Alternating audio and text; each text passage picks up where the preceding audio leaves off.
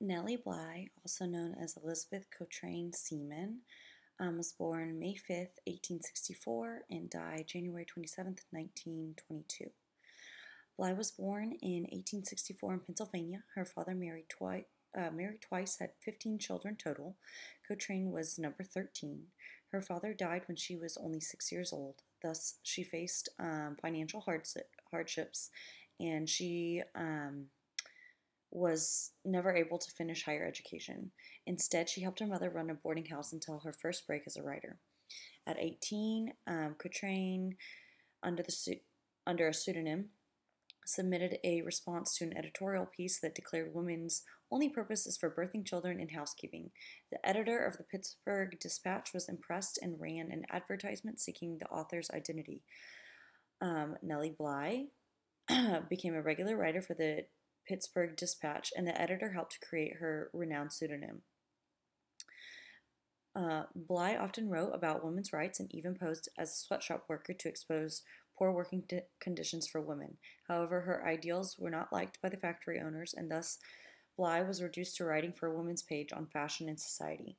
Aspiring to be for better subject material, Bly moved to New York. She committed to a job with Joseph Pulitzer's New York World under the condition that she go undercover in an insane asylum, thus becoming famous for her expose of the deplorable conditions of women within the asylum. Working for Pulitzer, Bly became a spearhead for new journalism or sensationalism, as well as investigative reporting.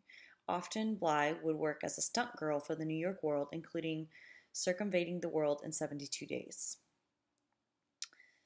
The era of new journalism and investigative reporting emerged in the late 19th and early 20th centuries in the United States. This shift in journalism focused on personal narratives and vivid descriptions of events.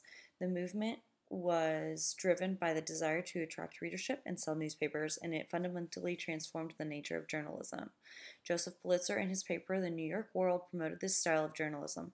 Thus, Nellie Bly and her undercover reporting of the women's asylum became the new blueprint for journalism into the modern era we know today. New journalism was characterized by a focus on the personal experience of journalists themselves as those of their subjects. Writers like Nellie Bly were known for their immersive reporting techniques, which involved spending extended periods of time with their subjects and reporting on their thoughts and feelings as well as their actions.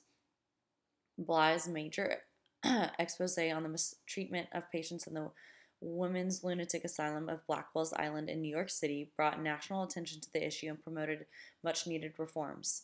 Bly's contributions to the field of journalism had a lasting impact on the industry. Her investigative reporting and willingness to take risks set a new standard for journalists. In addition to her contributions to the style and pace of journalism, Bly often wrote and advocated for